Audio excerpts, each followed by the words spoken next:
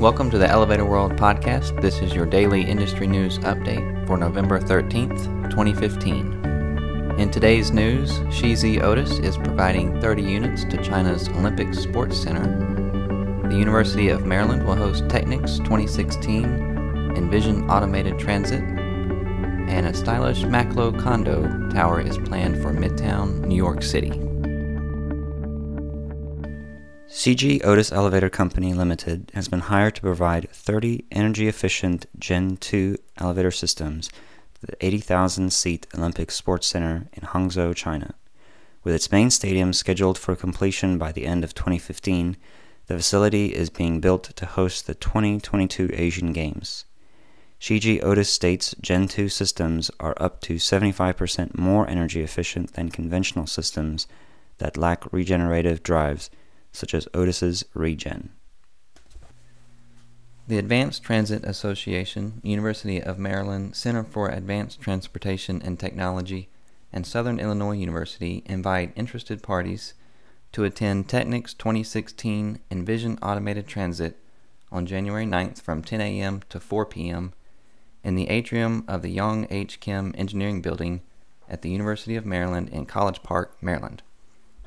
Envision Automated Transit will be a continuation of the Envisioning Automated Vehicles with the Built Environment Workshops hosted by the Transportation Research Board and the Association for Unmanned Vehicle Systems International at past Automated Vehicle Symposiums. During those, participants were divided into groups and assigned scenarios and sites around which to design. Envision Automated Transit will be similar, with emphasis on automated transit.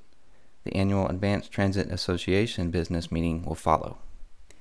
New York Kimby reports a 490-foot-tall, 35-story condominium tower with ground-level retail designed by Centra Ruddy and developed by Maclo Properties is poised to start taking shape at 200 East 59th Street in Midtown.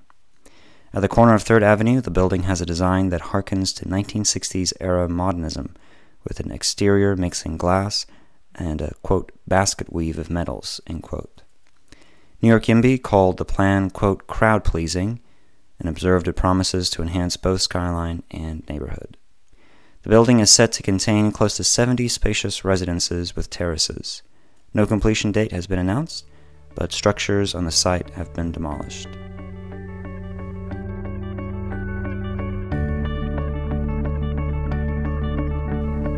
For more industry-related information, visit us at elevatorworld.com, like us on Facebook, and follow us on Twitter at elevatorworld.